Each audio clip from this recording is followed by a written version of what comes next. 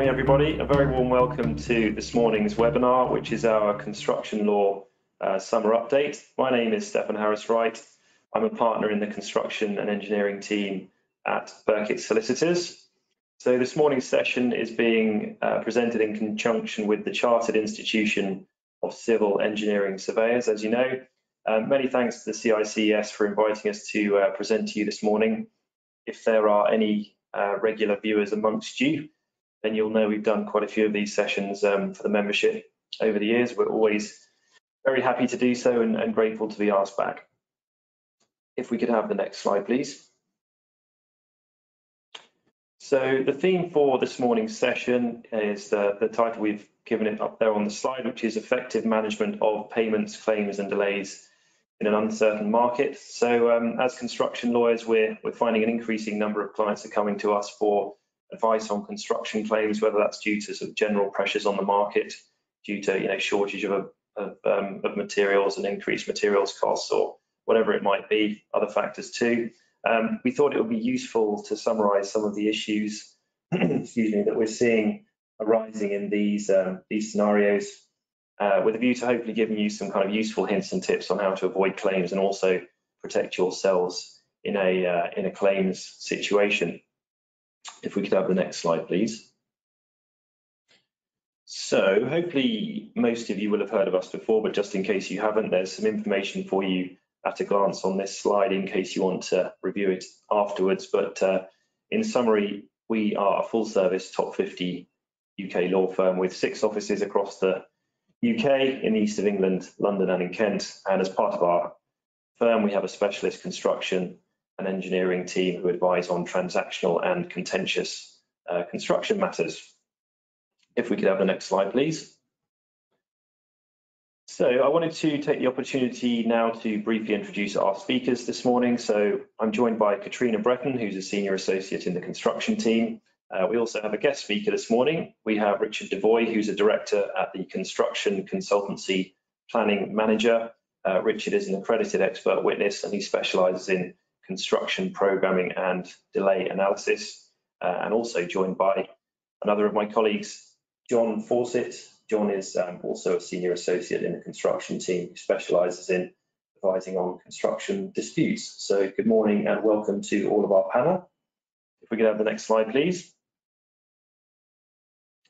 So just to kind of briefly summarise for you the content for this morning's session. So Katrina is going to talk about payment in construction contracts, and with a particular focus on the statutory scheme for payment under the Construction Act, but also how that's reflected in the 2 most popular industry standard forms of contract in the UK, which are JCT and NEC.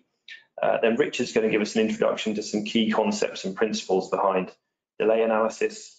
And then finally, John's going to give us an update on some recent, interesting and significant cases in the construction and engineering space. There'll be an opportunity for questions at the end, so you can put questions to our panel through the questions function in the GoToWebinar portal. Questions come through to me and to the panelists, but not to the wider delegation, so you will remain anonymous, so please don't be shy. A few people have sent through questions in advance, which is great. Many thanks for those. We've had a brilliant turnout actually for this morning's session. I can't promise we'll get through all of the questions in the time, but we'll certainly do our best. One other thing to mention is that we've got some polls during the course of the session for you to participate in, just to add a little bit of audience participation. But again, those are anonymous, so please do have a go, and you'll see those coming through as we work our way through the session. And then we'll look to draw proceedings to a close promptly by sort of midday at the latest. Final kind of housekeeping point, the session is being recorded and will be circulated to delegates afterwards along with a copy of the slides. If we could have the next slide, please. So without further ado, I will hand you over to Katrina for the first part of the session. Thank you, Stefan. Good morning, everyone. So I am going to talk to you, as Stefan said, about payment in construction contracts, concentrating on the scheme and how that's interpreted in the standard forms. Can I have the next slide, please? Okay, so starting off looking at the statutory regime, by the 1990s, the government had recognised that construction was somewhat of a broken industry. It took on board key recommendations from various industry reports, which ultimately led to the creation of two new pieces of legislation, the catchily titled Housing Grants Construction and Regeneration Act, which we know as the Construction Act, and the Scheme for Construction Contracts England and Wales Regulations, which we know as the scheme. Both of these came into force on the 1st of May 1998. Now, the legislation applied to all construction contracts, which were defined to include contracts for the provision of construction works or services at any level of the supply chain, aside from a few exceptions such as contracts relating to PFI, power stations, and also supply-only arrangements. Concentrating on payment, the legislation requires that construction contracts include an adequate mechanism for determining what payments become due and when. This introduced the concept of the due date for payment. Now, bizarrely, it's not actually the date on which a payment becomes due, but it's the term used in the mechanism for determining what sums must be paid and by when. That date for payment is then referred to as the final date for payment, but we'll come on to more of that later. The legislation also introduced concepts of payment notices. So these are notices by parties, the paying party, to effectively value the contractor's application for payment. It introduced the concept of withholding notices.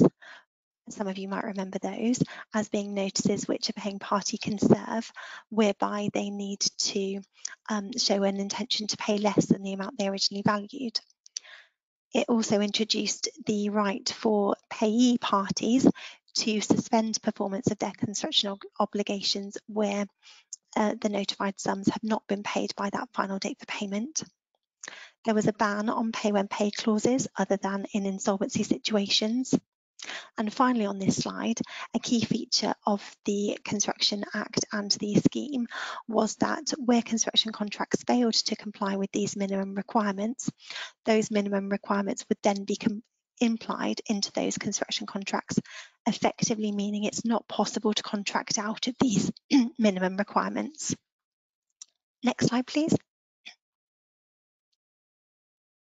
So after around 10 years of the original Act, the government decided to make some changes in an attempt to address some key provisions that had been missed out, or some key failings really of the original Act and scheme. And this was principally the fact that there were no consequences for a paying party in failing to serve either that payment notice or a withholding notice. So this ultimately resulted in two new pieces of legislation, as we've referred to on the slide. Next slide, please. Looking then at the basics, there are a number of potential scenarios. The Construction Act firstly says that construction contracts have to provide an adequate mechanism for determining what payments become due and when. This includes certainty of the due date. Now, I mentioned earlier that bizarrely this isn't the date by which sums have to be paid, but it is actually a mechanism used in determining when that date for payment actually is. There must also be an obligation on the paying party to issue that payment notice within 5 days of the due date, and that period is fixed by the legislation. It can't be amended. There must then be certainty as to the final date for payment and an ability for the paying party to issue a pay less notice. If these minimum requirements are not met, as I've said, the legislation will effectively imply those minimum requirements to plug the gaps in deficient construction contracts. Finally, on this slide, it's worth noting that the payment mechanism has to be adequate, but it unfortunately doesn't have to be fair. So those 180-day payment terms, which some main contractors impose on their supply chain, while certainly frowned upon, unfortunately they're not unlawful. Next slide, please. Looking then at the requirement of payment notices, as I've said, they must be served not later than 5 days after the due date for payment, and that period cannot be amended. As to the content, the notice must specify the sum that the paying party intends to pay, and most importantly, the basis upon which that has been calculated. That's particularly important where you are certifying less than the amount that the contractor has applied for. It's not sufficient simply to state the amount that you intend to pay, but you really must also show that working out. Now, if the notice is served out of time or it doesn't include the requisite detail, then it will be an invalid payment notice, the consequences of which are severe, which we'll come on to later. Next slide, please. Moving on then to look at pay less notices. If you've not come across these before, it was a new concept introduced by the New Construction Act and replaces the old withholding notices. They can be served by a paying party in various scenarios, for example, where they have failed to issue that first payment notice, effectively giving the paying party a second bite at the cherry to value the contractor's application for payment. Alternatively, they can be served where the paying party becomes aware of something which has arisen after the payment notice was served and they need to adjust the valuation. Finally, they can allow a paying party to make deductions from the notified sum which were not necessarily dealt with in the payment notice themselves. So, for example, a deduction of liquidated damages. In terms of timing, these notices need to be served not later than 7 days before the final date for payment. And as to content, they must specify the sum that the paying party considers is due on the date that pay less notice is served, rather than the due date for payment as with the payment notice. And again, they must show the basis upon which that sum has been calculated. Showing your working out here again is really important. And much like payment notices, a pay less notice which is served out of time or which doesn't include the requisite detail will be invalid. Next slide, please. Moving on then to look at the consequences of a failure of payment and pay less notices. If you get it wrong, as I've mentioned, the consequences are fairly disastrous. If there's no valid payment notice and no valid pay less notice, then the sum applied for becomes the sum which is due. And this was probably the biggest change that was introduced by the New Construction Act in 2011. And it was designed principally to ensure that the requirements to serve valid payment notices and pay less notices were meaningful and there were consequences for the paying party in failing to do so. Now, whilst it is possible to make an adjustment in a subsequent payment cycle, the employer will still have paid money out which was not due at that time, something which obviously is far from ideal. If that happens either at or near to practical completion, then there might not be sufficient balance of the contract sum left in order for the client to make the necessary deduction. The client's left in the unenviable position then of having to recover monies back from the contractor. That could ultimately pose an insolvency risk where the contractor goes bust before the client has been able to make that recovery. Any sum which hasn't been recovered then would represent an irrecoverable loss for the client. Next slide, please. So how does the scheme work? We've just included a simple graphic to illustrate the timescales and how the payment process that I've just described works in practice. This is the minimum requirement set out in the legislation and will ultimately be applied into non-compliant construction contracts. As you can see, the payment cycle under the scheme is very short at only 17 days from the due date for payment until the final date for payment.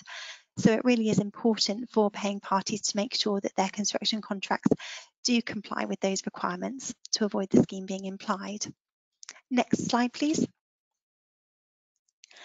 Moving on then from these minimum requirements, all industry standard forms have been drafted and updated to fit with these requirements, but some forms have subtle yet significant differences which are worth explaining.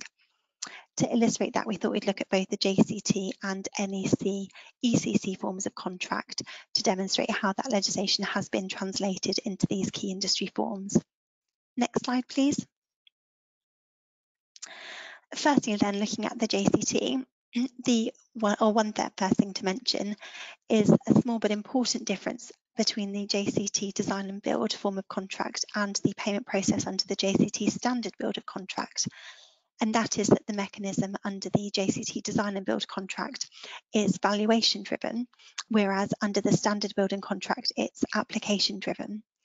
Essentially, this means that under a D&B form, an employer's agent will still be required to value a contractor's application for payment, even where that application for payment is served after the date specified by the contract.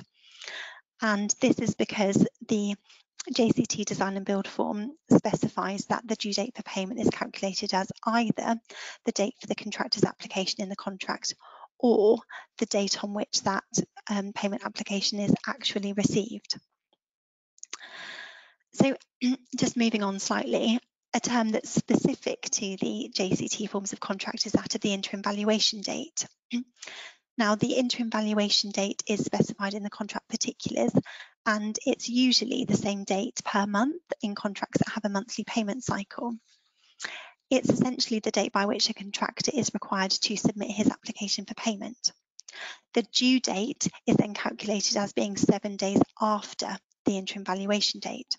So already you can see payment cycle under the JCT forms of contract are going to be slightly longer than under the scheme due to the introduction of the notion of the interim valuation date. The payment notice, the requirement for that, it's still fixed as being 5 days from the due date for payment. We can't amend that, although it is possible to amend the final date for payment. Under the JCT forms, that's 14 days, but as I'm sure you can imagine, it's something that employers tend to push back by way of a bespoke amendment in a schedule of amendments. Any pay less notice under a standard form design and build contract is required to be served no later than 5 days before the final date for payment. But again, that can be pushed back and is commonly amended in a schedule of amendments to not later than 1 day before the final date for payment, just to give the employer's agent or contract administrator a little bit more time. Ultimately, though, as we've said, if there's no payment notice or pay less notice, either valid or at all, then the sum applied for in the contractor's application for payment will be the sum that's payable. Next slide, please.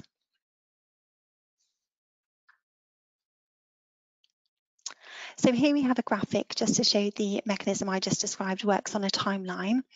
As you can see, at 21 days, it's slightly longer than the overall payment cycle under the scheme, and that's due to the introduction of the interim valuation date. Now, the green line at the bottom of the slide highlights the point about a contractor making his application for payment late. So here, if the contractor submits his application for payment 4 days late, then it's still valid and the employer's agent must respond to it accordingly. It's just the timeline shifts slightly. Next slide, please. Okay, so looking at the payment cycle under JCT standard building contract, we just have a diagram to illustrate how that works.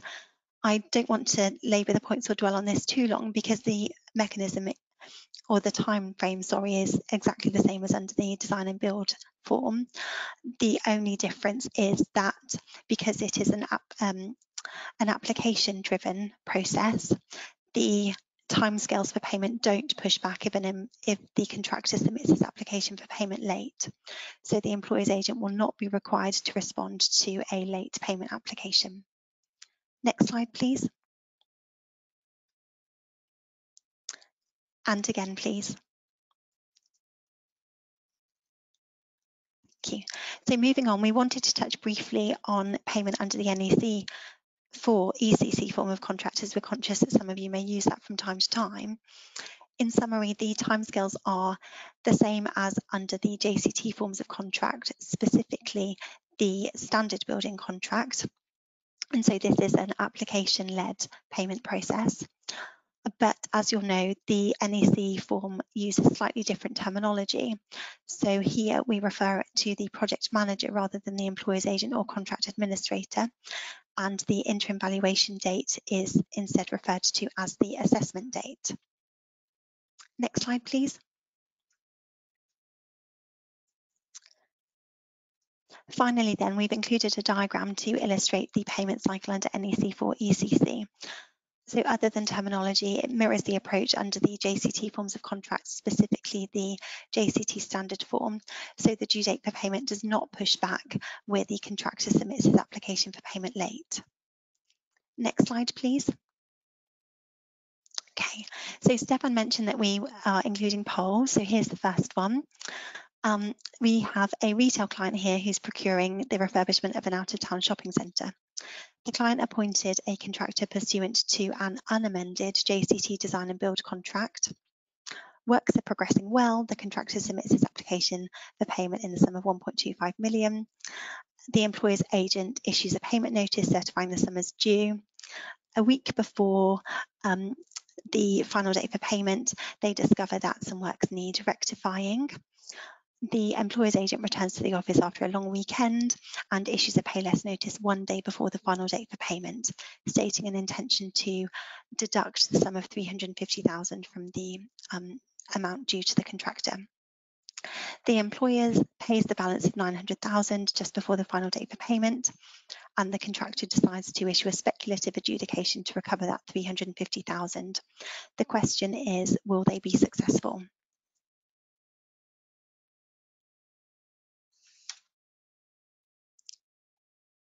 Okay. Just wait for the results to come in. Okay, yes, so the majority are right. The key here was the timing of the pay less notice. So whilst it is possible to push this date back from the 7-day maximum to not less than 1 day before the final date for payment, the unamended JCT contract requires any pay less notice to be served not later than 5 days before the final date for payment. So the pay less notice here was invalid, and the contractor was entitled to the full amount claimed or certified in the payment notice. Next slide, please. Okay, now I won't steal John's thunder in terms of case update, but it would be remiss not to mention a couple of key cases when talking about payment. The first is that of Balfour Beatty and Grove Developments, which highlights the importance of allowing for additional payment dates in circumstances where the target completion date is not met. So in this case, the parties had included a very detailed payment schedule setting out all of the dates for payment calculated up to that target completion date. However, works on site were delayed by over a year, and the courts held that in the absence of additional provisions, the contractor was not entitled to further interim applications for payment under that schedule. They had to wait until the project was finished in order to recover additional monies. Moving on.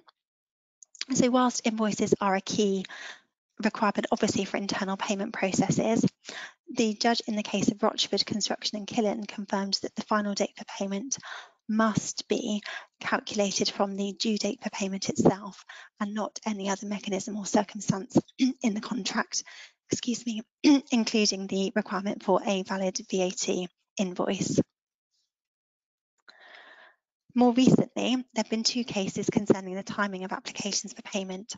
The first case, A&B Building Solutions and J&B Hopkins, the judge concluded that dates set out in the payment schedule needed to be read in conjunction with other provisions in the contract, which were slightly conflicting. The effect of that was that a payment application received on a Monday, just 1 day after the date set out in the payment schedule, was not so late so as to render it an invalid payment application. And finally, the decision in Elements Europe and F&K Building clarifies that when calculating days for the purposes of construction contracts, and of course, unless the wording of the contract specifies otherwise, we mean whole days as opposed to merely business hours. This meant that an application for payment received at just after 10 o'clock was still a valid application for payment, and so a failure by FK Building to respond to that application for payment at all rendered the whole amount claimed by the contractor as due. Now, that's all from me on payment for the time being. I'm now going to hand you over to Richard Devoy. Thank you.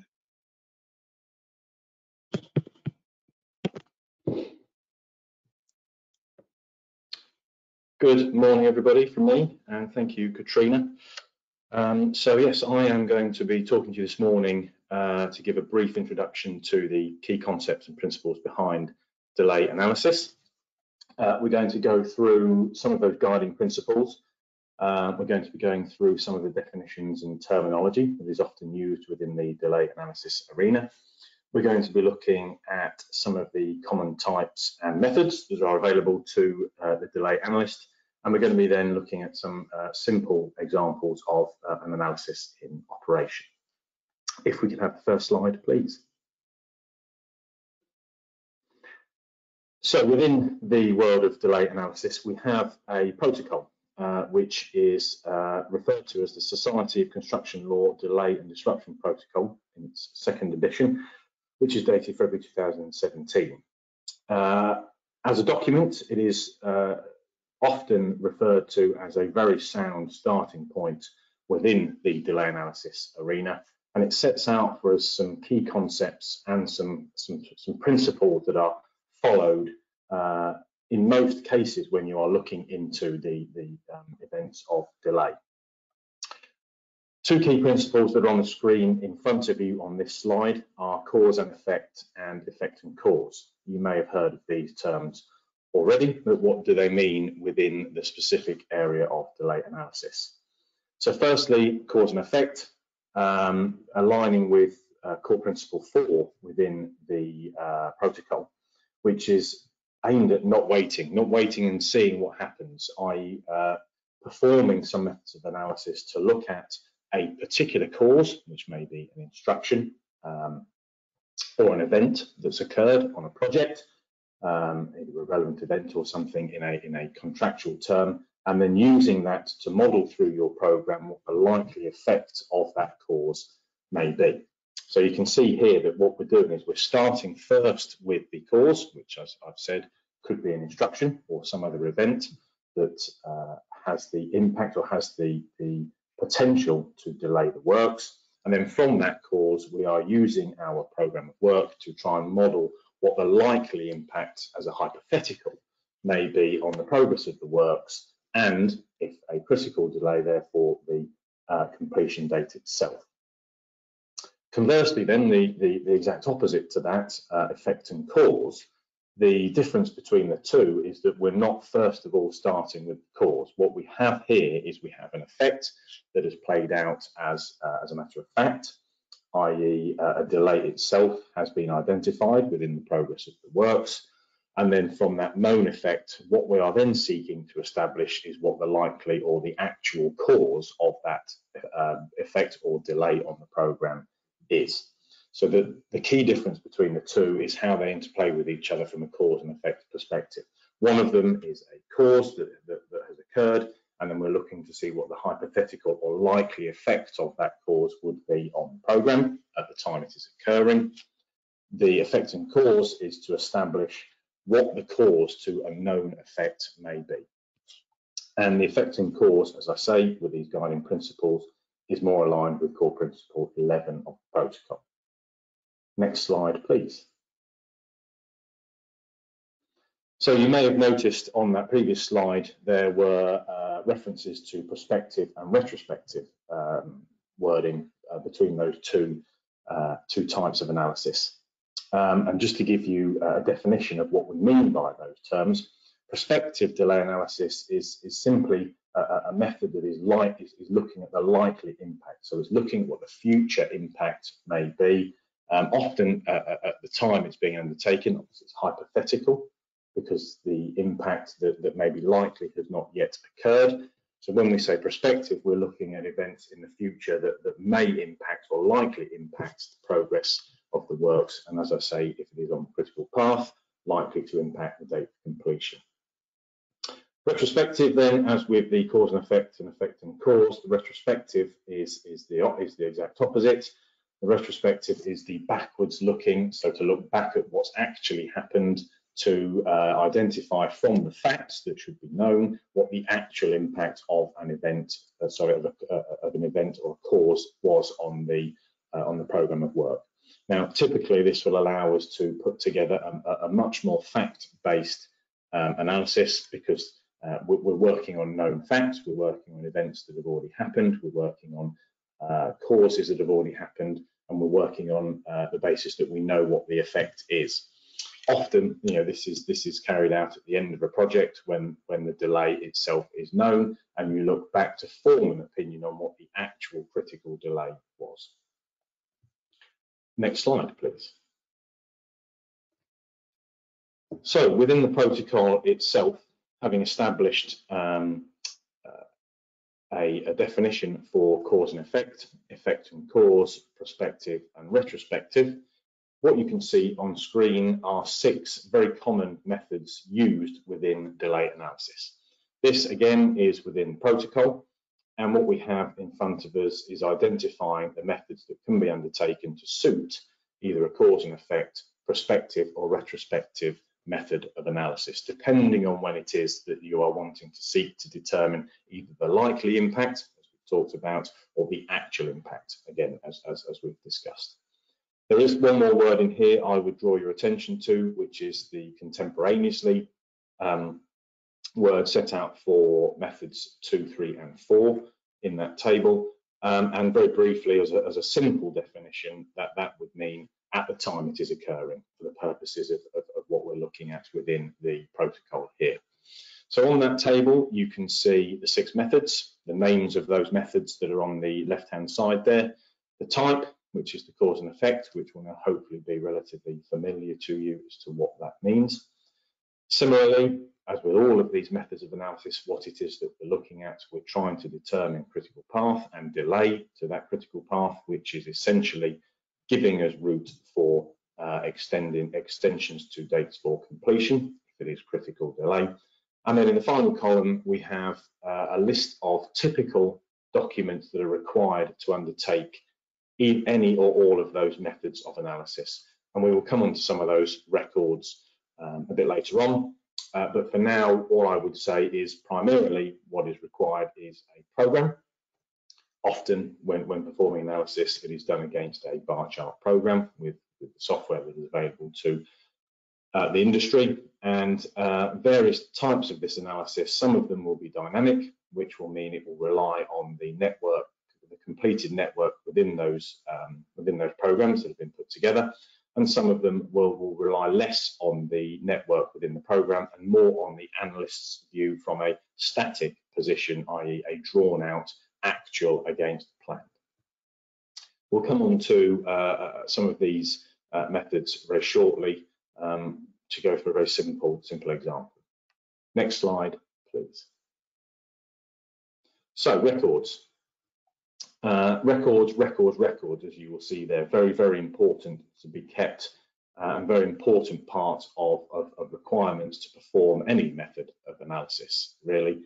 They're not in any particular order, but they are, well, neither is this an exhaustive list, but typical requirements. Contract, obviously, we must pay attention to what our contract is telling us or leading us to in terms of any analysis requirements that are defined within there or what should be done.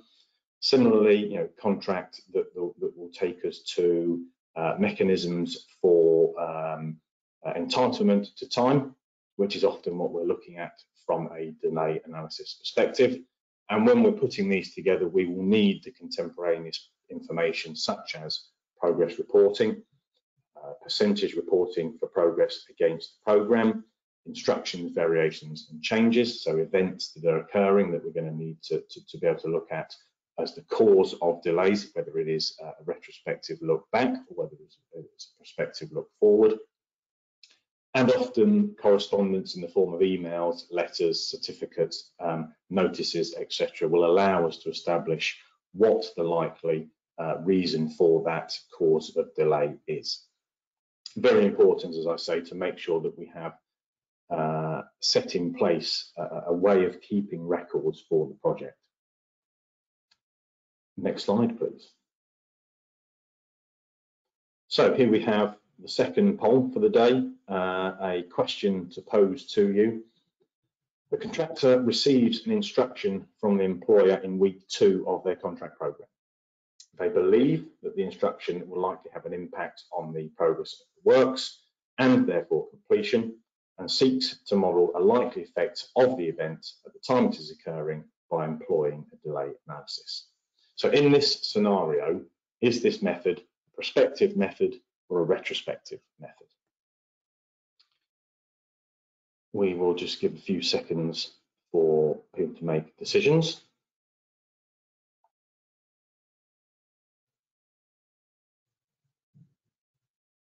see what we think. Very good. Yes, certainly most of you there are correct. So what is happening there is an event has occurred very early on in the programme. The contractor has a cause to think that event is likely to delay the progress of the works. And what they're seeking to do there is to establish or model a view on what the likely impact of that event is, and what the likely delay to the programme may be. So the correct answer there is prospective. If we could have the next slide, please. So to give you a brief, simple example of a method of analysis, what we have here is a cause and effect prospective method of analysis. So we are here in the example from the poll that we've just given, we are looking at a cause that has occurred, and we're seeking to determine what the likely effect of that cause or the event is on the program. So with this method, we are going to need a logic linked baseline program. We're going to be using the completed network within that program to try and reschedule and establish what the likely impact may be. And obviously we therefore need a selection of delay events, which could be any number of them in a series or a single event that we can use to model through the likely impact of this program. You can see on here we've got 8 activities from start through to completion, and we've got the black arrows that are at the end of each of the activity bars finish to start relationships with their succeeding or successor activity. A very simple sequence of works. What we would do in this scenario, if we can move through to the next slide, please, is we would take our event, which you can see at the top of the bar chart there. So we have an event that has occurred at the end of week 2. We would plot into our program what we think at the time this is occurring the likely resolution for that event is. You can see in this instance it is likely to be a 3-week duration, and we then link that event through to the constrained activity that would be in its constrained position as a result of this event that has occurred. So you can see what we've done here is we've introduced some new logic to the program on the completion of the event itself. We've drawn a link back down to the affected activity, which is now in its displaced or constrained position.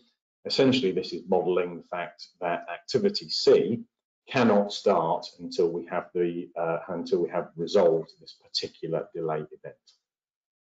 Having modeled that through and rescheduled the program, relying on the network logic link that is within it, what it is telling us is that the likely event, without any further mitigation measures as a tool to try and recover, is to be a 2-week and 2-day impact to the date of completion.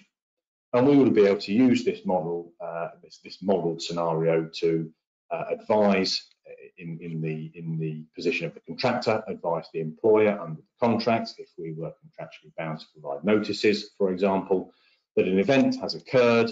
We can give notice that we consider that event is likely to have an impact on completion, and we can give them the analysis to back up how we've arrived at what it is we are telling them the effect of this delay is. Again, in simple terms, it's giving us the information that we need, as well as keeping the records that we may have to rely on in the future if we are seeking to establish an entitlement to an extended date for completion.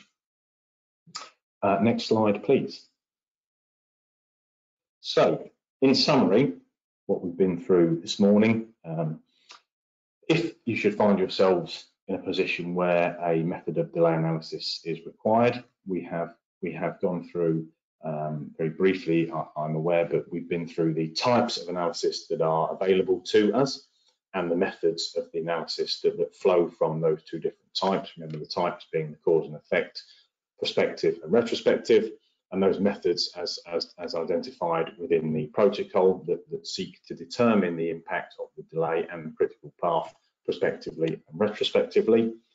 Very importantly, we have established that we need to consider the contractual provisions as to what we may have to do or where the contract may direct us in terms of analysis requirements. And certainly we've been through the importance of the records that are required to perform the analysis to help us articulate the findings of what that analysis is telling us. And the final slide, please. So just to give you some further information and some reading if you should wish to review. 2 links here for you which will be available on the slides that are going to be circulated round. The first is the protocol, which, as I referred to at the start of this presentation, is the Society of Construction Law Delay and Disruption Protocol. It's not a short document, but it is there to give guidance, and it will be very, very informative for anybody who is seeking to look at methods of analysis that may need to be employed. And the second link is the CIB Planning Protocol 2021. I should say both of these documents are freely available to download through these links. And what this document, again, as a protocol or guidance note, is trying to do is to establish a level of robustness and quality throughout programs, should they need to be relied on for the dynamic rescheduling, as we talked about, i.e. the use of the program software itself to determine critical path and likely impact on any sequence of a project.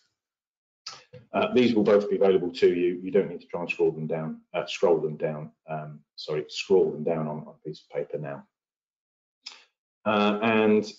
Thank you very much for listening. I am now going to hand you over to John for the case law updates. Thank you. Thanks, Richard. I'll try and follow that. It was rather interesting, so I'm not sure I'll live up to it. Next slide, please. Let's start this section with a poll. So how long do you think that cases are taking to get to trial in England and Wales at the moment? We're talking about the bigger cases here, so multi-track and fast-track cases. Let's see how cynical everybody here is. Okay.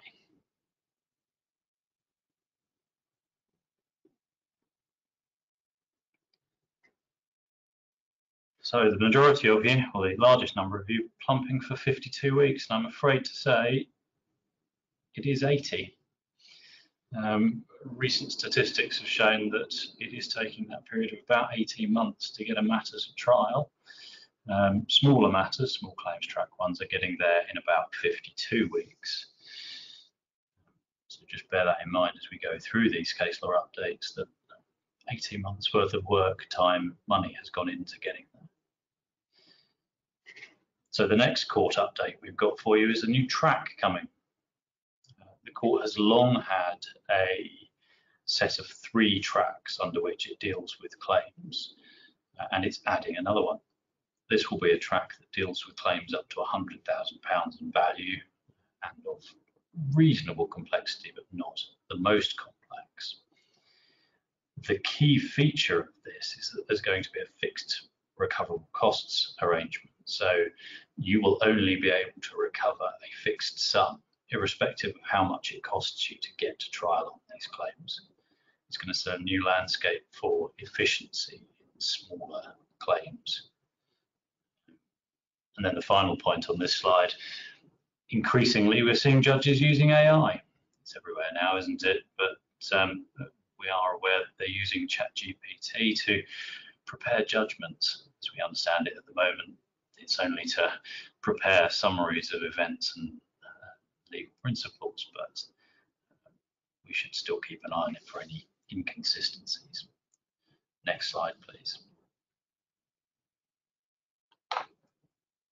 So the first of our actual case law updates, this one is a Scottish case.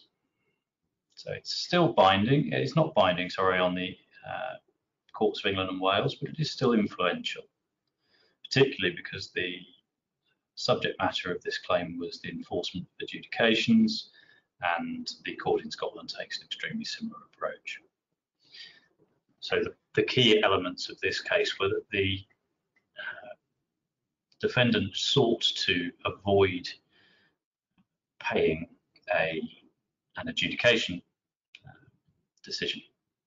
And they sought to do that on the basis that the adjudicator had determined the dispute based in part on submissions that hadn't been made by the parties and had come from his own thinking. The court had then went on to find that that wasn't a breach of natural justice because it was only part of the path to the answer rather than being the answer to the question as a whole. So worth noting there that really it is quite difficult to resist the enforcement of adjudications, even if something slightly untoward has happened during the course of the adjudication. Next slide, please.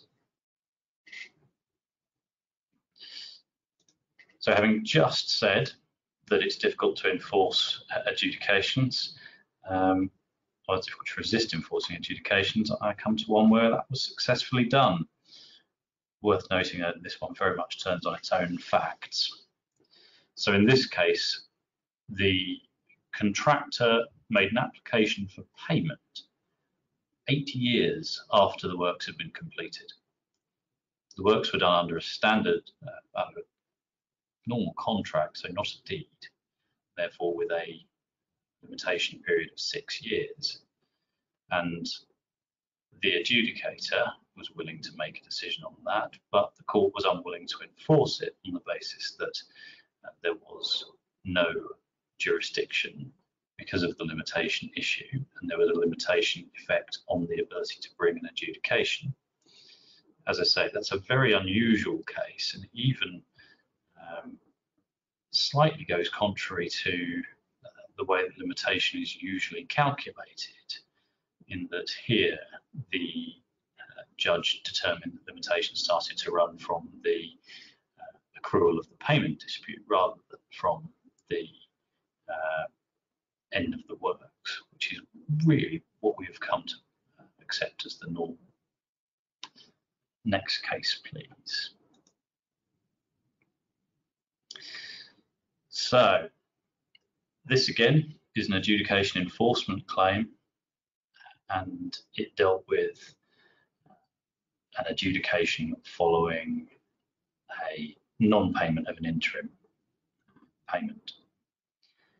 This case shows you why multiple adjudications aren't always the best way to deal with various issues between parties.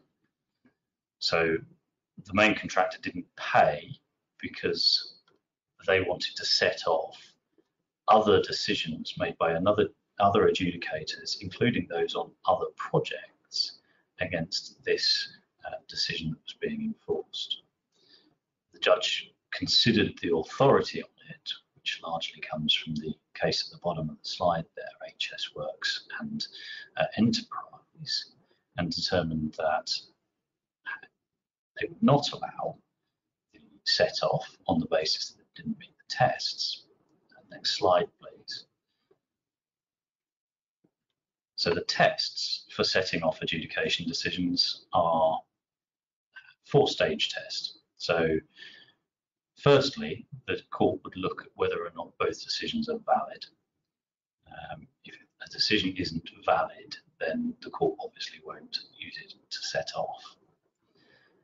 Then the court will look at whether both decisions are capable of being enforced or given effect to. And then the court will look at whether it wants to give effect to those and exercise its discretion into the final stage. The third stage is a key one here, really, because the parties have to have issued enforcement proceedings in order to be able to rely on a set-off arrangement, and here the parties haven't done that. So the key takeaway here really is not only is it difficult to do that, but if you want to do it, you need to get your ducks in a row and deal with the procedural elements of it as well, get the claim issued so that it can be dealt with simultaneously by the court. Next slide, please. So now on to a JCT insurance issue, which I'm sure a lot of you have seen floating around. This is the Court of Appeal's decision on this case following a previous High Court decision on it. The court was considering whether or not the insurer under a joint names insurance policy could bring a claim against the contractor on the basis that certain elements of the works were defective.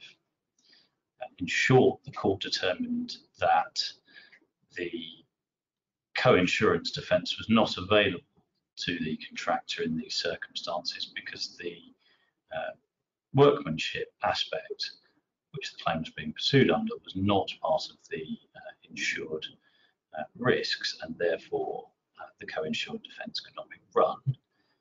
Worth noting that there had been an element of the losses suffered by the RFU here, which were covered by that, but they weren't being sought in these proceedings. It is important, therefore, when you're looking at your claims, whether or not you can try and differentiate different elements of the claim and defend them potentially differently. Next slide, please. Finally, one that Katrina touched on earlier, which is the case of Elements and FK Building. This was a payment dispute relating to the failure to send a pay less notice following an application for payment. Elements sent an application late in the day, 7 minutes past 10 at night, and FK sought to argue that application was served too late because the site working hours should have applied. The contract didn't say that, it only referred to days, and therefore the court's approach was to interpret a day as a day on the basis that that's what the contract said. That meant that the payment application was valid and the sums had to be paid. The key takeaway here is that if you want to limit the times available to send these sort of documents, provide for effective service, you need to make sure that the contract actually reflects what you're intending. So that's the end of the case law update. Worth noting that quite a few of these have got articles relating to them on our website. So if you want to read them in a bit more detail, do go to our website and find our updates on the construction and engineering side, and you'll find, as I say, updates on various of these cases. For now, I'll hand back to Stefan, who I think is going to deal with our Q&A session.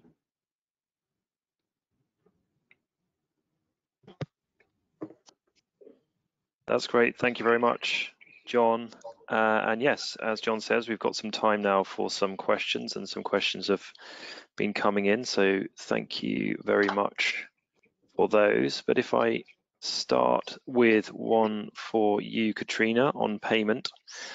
So question here, you mentioned that if the payment provisions in your contract do not comply with the Act, the scheme for construction contracts will imply terms. Does this mean you can no longer rely on the payment provisions in your contract and that the scheme applies instead? Thank you, Stefan. So is an interesting point. The scheme and the legislation doesn't apply as a wholesale amendment to the payment provisions in the construction contract, but they will effectively plug the elements that are deficient. So if the payment mechanism is generally compliant, but for example, you have amended the date for the payment notice, you may provide that that's 10 days after the due date for payment, then the legislation will correct that error. So it will amend that back to 5 days and otherwise leave the balance of the contractual mechanism as is. Understood. Thank you very much. John, probably a question for you here, which has come in advance, which was around NEC4 and decided cases. So have there been any judgments yet handed down through the TCC, so the Technology and Construction Court, on payment claims under the NEC4 suite of contracts? Not that we're aware so far. This is something we're constantly monitoring. We've seen, I think, the most recent cases on the NEC suite were back in 2020, 2021. Those were on the NEC3 still. Not sure why this is happening. It may be a factor of the court delays we were talking about earlier, or it might be the collaborative approach that the contract is trying to push forward. So we'll have to see how those develop. As I say, we're keeping an eye. Good stuff. Thank you, John. A question for you, Richard, here on programming. So how important is a robust program if being used for delay analysis purposes? Yes, good question. So we touched on that in the presentation. Certainly, if you are going to need to use your program in the prospective method to try and determine what the likely effects of any event or cause or delay is on that, it's very important, certainly, to establish both that the results you're getting from that method are accurate and reflect some level of reality, as well as being able to rely on the software to determine critical path, for example, which is a key component of what the performance of the delay analysis is trying to establish. There is more detail on quality with programs and robustness within the planning protocol, which is provided as a free download. Very good, thank you, Richard. Katrina, I'll come back to you. Another question here on payment, sort of methods of service as well. So the question is, can I issue payment notices and applications by email? Yes, it's certainly easiest to, isn't it? I would say when it comes to this, it's really important to follow what the contract says. So you can specify in the contract particulars or the contract data if the parties accept service by email. So if those provisions have been completed, then yes, absolutely you can, but just make sure you serve to the address specified, or if another address has subsequently been notified. But it is always best just to follow up with a copy in the post as normal. Okay, thank you, Katrina. John, one for you here. So you said that regarding the HS Works case, multiple adjudications might not be the best way to achieve resolution when there are multiple disputes. What would you suggest instead, or what would you consider when deciding on the best approach? Yeah, I mean, this is always part of our initial review of claims as to whether or not we want to run it through adjudication, or we want to look at the alternatives, either litigation or arbitration, depending on what provisions apply in the contract. Particularly if you've got an arbitration clause, sometimes it is possible to agree a short form arbitration, which is a sort of halfway measure between an adjudication and an arbitration that might give you an answer to more than one dispute without the jurisdictional issues that come with that, and give you a final answer as well. Excellent, thank you.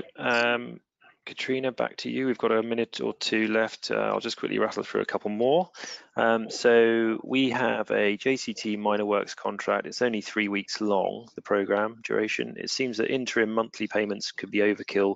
Can we do stage payments of, say, 50% on signing and 50% on completion?